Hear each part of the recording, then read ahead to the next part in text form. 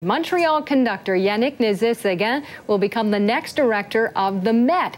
It is one of the top opera houses in the world. The 43-year-old Canadian maestro is considered a music visionary, becoming just the third music director in the Met's illustrious history. I am so thrilled to celebrate the beginning of Yannick Nézet-Séguin's tenure as the music director of the Metropolitan Opera. Thank you.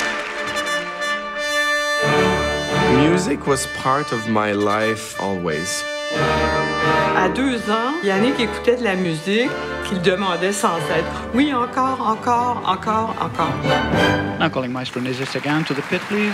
Maestro to the pit, please. 5 years old, Yannick was studying Jesus at school. Jesus. Nobody was asking him to draw Jesus. Yannick aimait imiter le pape Jean-Paul II avec les habits.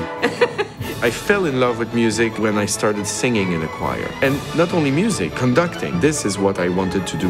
He stopped drawing Jesus and he drew orchestras. He saw himself on the podium. He had discovered his career. Il a encore l'air très jeune, à 44 ans. Imaginez, à 25 ans, il avait l'air d'un petit garçon. Le concierge ne voulait pas le laisser entrer dans la salle.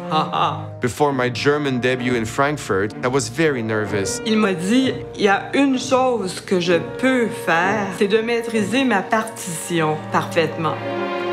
We opened the score for the first time, and it's really complete silence. But this is the only way to train your ear to imagine what you're gonna hear. Dialogue des Carmélites was one of my dreams to conduct. My Catholic upbringing makes this opera resonate even more for me. The genius of Poulenc is making these characters so real without negating their religious backgrounds. It shouldn't sound... It's not a choir, it's a real prayer. Yeah, all their fear, love, comfort, longing, it's all in that prayer.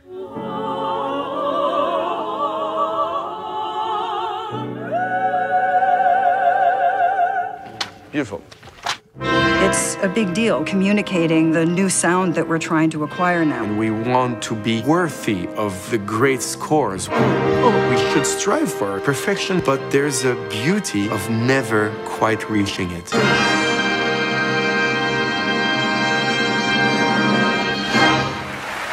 I'm full of gratitude for living my dream of the young boy.